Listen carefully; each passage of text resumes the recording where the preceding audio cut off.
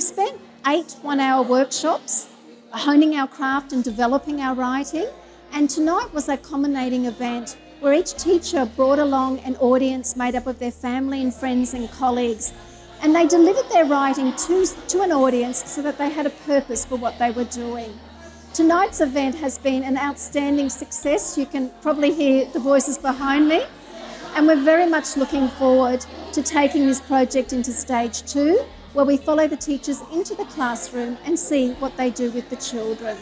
Okay, so stage makeup. Foundation slavering, powder dusting, eyeliner wobbling, eyeshadow layering, mascara poking, tears flowing, mum cuddling, tissues going, panic showing. I love the presentation. I was just reminded how amazing our teachers are, but I can see how much they've learned.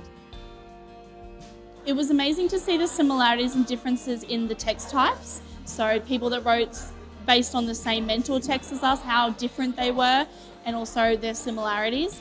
It was also really nice to see the variety of writing, and that they all pulled from their personal experiences as well. The waitress who had just served the food of her last table thanked the chefs as they cleaned the kitchen.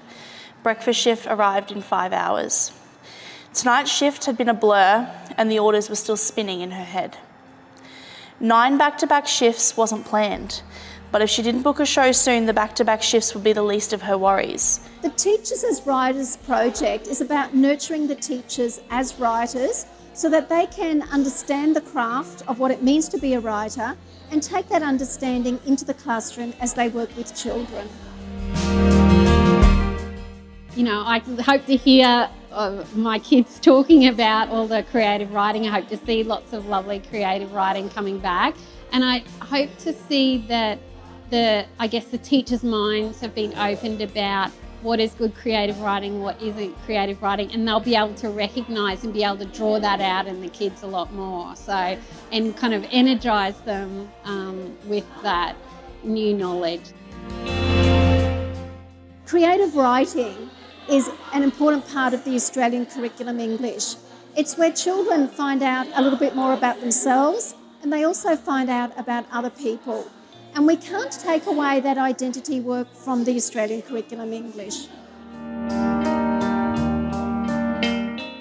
Yeah, getting to read it out loud has really boosted my confidence. It's not something that, my writing is not something that I would share probably often with people, but after tonight getting to share it with other teachers and parents, I think I would be a lot more open to sharing it even with my students and with other friends and family as well. Gargling, gurgling, sing, song, sing. She listened and knew. The wampoo with its wallacawoo. Humming humidity held her calm, where nattery notes now surround. Darting dance of witchetty winging. She listened and smiled. A songlark, a witcher-witcher-weedle. The forest space called. She listened and whispered. A forest bather, a soul songer, a word birder.